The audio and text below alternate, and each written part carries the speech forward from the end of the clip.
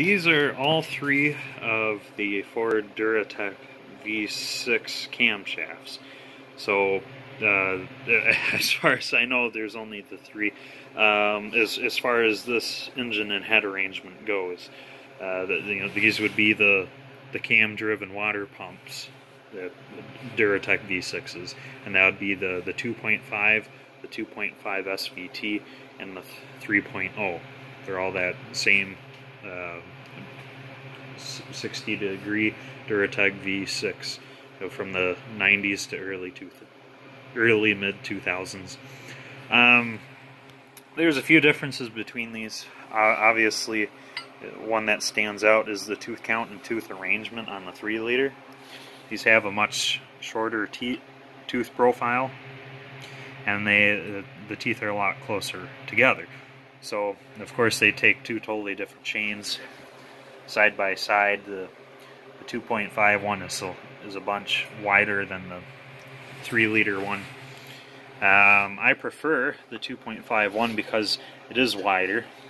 The teeth are taller, and I don't know if those two problems cause this, but these 3-liter cam teeth seem to wear out faster than the 2.5s.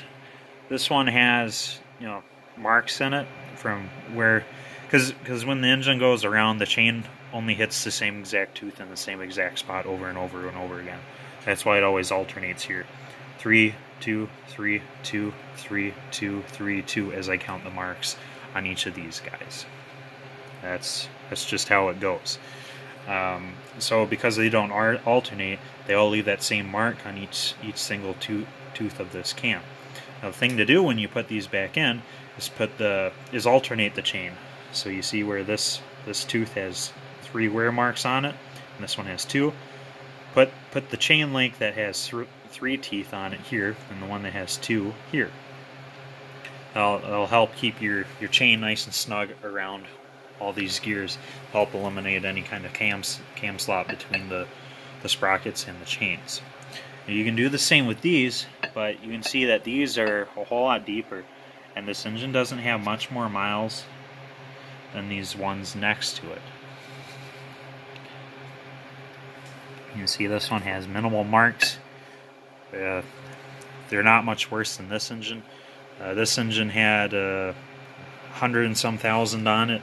This one only had 80,000 on it, and this one had like 150-ish, I think, maybe 180, somewhere in there. It was well short of 200,000. I know that, but well past the 100,000. So that's a big difference right there.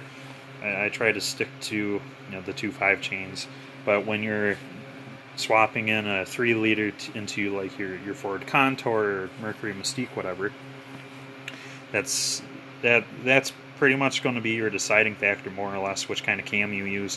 Whichever one is worn out less, try to go with that one, unless you can get new or used cams in better shape, and then go that route, because these sprockets don't really come off. Sadly, the same can be said about these water pump pulleys on the end of the forward intake camshafts. They're pressed on there, and you're supposed to be able to pull them off, but everyone I've ever met who's ever pulled them apart has ended up bending the pulley, and then it doesn't go on worth a darn. And because you bent the pulley, the belt doesn't go around it all that great, so you end up eating belts and you lose your water pump. Yeah, it's not great. It's pretty crap. And you have to remove that pulley some way, somehow, to service the seal. This bolts onto the end of the head, as seen here. But that's a topic for another time. What I want to talk about were just the differences between the cams. Now, I measured the base circles between all these. In case I didn't mention it, these are the 3 intake cams, and these are the 3 exhaust cams. And from all my measurements, the two seem exactly the same. And when I say that, I mean that the 2.5 exhaust and intake are the same. the 2.5 SVT intake and exhaust are the same, then the 3-liter intake and exhaust are the same. So remember, these go in pairs, but you can't mix them up when they go in your engine. You'll have troubles. Now, with these guys, the timing marks vary some. It all depends on what year your motor is and which motor you have. Some have these little teeth marks on one side. Some have an arrow on the back side. Some have two little indentations on the back. Here you can see a variety here. That's the arrow one. This one has a couple timing event marks, and then this one also has 2 event marks there. But how to time these, that's not something I want to dive into. It's complicated enough, and I should say any idiot can do this. The problem is the books Ford use, some of them are dreadful. The one for I believe it's the 96 Contour and Mystique, it says to go off of these arrows, and these arrows have to be pointed at each other, but not when you think they do. It's a very dumb setup. It is not user-friendly at all. I'm told the other manuals, the newer manuals, are not such nonsense. But there's videos out there of that. But I want to get into the cam lobes before I run out of footage length. Now the cam lobes, like I said, these come in pairs. The lobe profiles between these are the same as far as I can tell, between the exhaust and intake. Not across engines, but just within each engine, they are the same. Because the base circles of all 6 of these are the same. But found out that the lobe height of the 2.5 cams is it's like 1/1000th of an inch shorter than the 3-liter and SVT.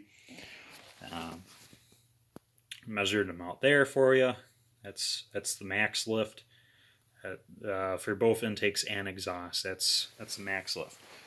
And then I took the time and I marked some duration marks. So here's where things get interesting. We know that the 3-liter and the SVT cams, they have the highest lift, the best lift. They both have the highest lift. But the low profiles are a little different. You know, it's hard to show on camera, because on camera it kind of wants to make everything a bowl shape. But as I'm sitting here, looking at each of these, I know that this one is has a little bit fatter of a profile than that 3-liter. This one's a little bit more pointy. This one's a little more blunt, even though they have the same height. So I know that this SVT cam, it has more duration at max lift, and this one has less duration at max lift. Now I did take the time to go through the lift durations.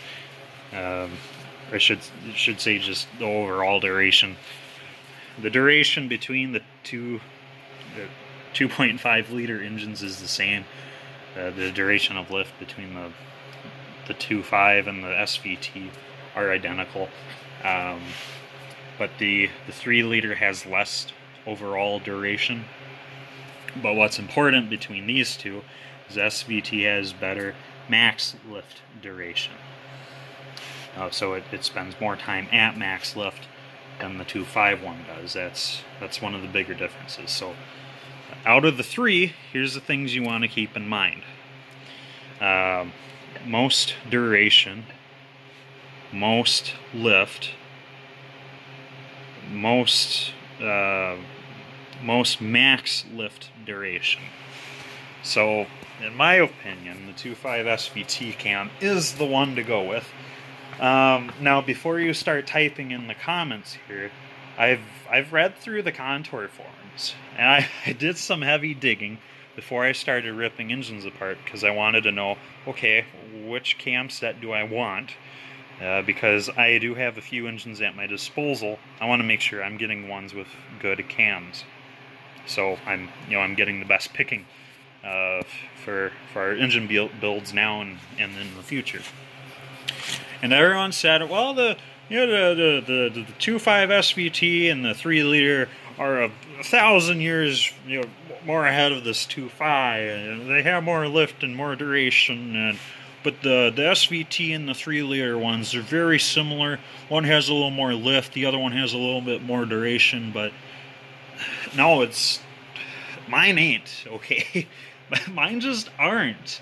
I went and I did the measurements, and then I went with, I sat down, put the dial gauge on the head, and I watched the timing events of all these, and no, everything is exactly what I told you. But that's how it goes. The world of forums isn't the best. Sometimes people don't know what they have. Sometimes when people are typing up things, they make a mistake, and whether they proofread it or not, there's a mistake that kind of taints your results. But I'm telling you everything firsthand. I didn't get anything wrong. You can believe me on that. Now I will say there are a few different variations of the 3-liter cams, and I'm told the only difference is the early ones, because we'll go back to the basics here. The 2.5 was around from 1995 until like 2002, something like that.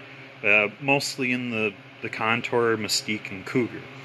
But the 3-liter, that's been around since 95-ish. Oh, I'm sorry, not 95. That would be the 3rd generation Taurus, which I think is 96 or 97. And this lasted in that for a few years. And the 3-liter lived on through many other cars for many other years. But for those first few years in that 4th gen Taurus alone had this chain sprocket on this cam. I'm told the camshafts are the same. This is the same camshaft they had in that 4th gen Taurus, but on those they used these sprockets. Now I'm wondering, because people say, well, the 3-liter and 2.5 SVT cams are really similar. Well, mine too ain't, because this cam came from a 2003-2004 Taurus. It is correct. This one is even stamp dated 2003, and this is for sure out of a 1998, 99 SVT Contour. This one is from a 1996 Mystique. So maybe when they were making the 4th gen Tauruses, they just grabbed, a whole bunch of these SVT camshafts, they had a crap ton of them built, just threw them in the Taurus, just like that. Threw these suckers in the 3-liter, called it good. I don't know. That's beyond me. I'm only able to tell you what I do know, and this is what I know. But you can take my word on all this. Like I said, I just got done doing all the measurements. It was a pain in the butt, but I did it. That's what matters. So long after the forums are gone and long after I'm gone, this info will still be there. If I ever happen to get a 4th gen Taurus cam, we'll get into that. I'd love to see how different that is from these 3. And then once I have that, I believe I should have all variations of this type of Duratec V6. I will mention here before I call it quits, there is the Jag and Lincoln Duratec, the Jag and Lincoln 3-liters. The cams will look similar to these, but they don't use lifters. The cams work directly on bucket and shims over these valves instead of rockers, and it's a lifter, but it's more of a shock absorber for the rocker. It just keeps tension on the roller rocker. So those are totally different engines. You can't use those bucket and shim cams in these in these heads, and you can't be using these roller cams in those bucket and shim heads. That's not going to work. As far as I know, you can't use these heads with those heads or vice versa, but I don't know that all too well. But yeah,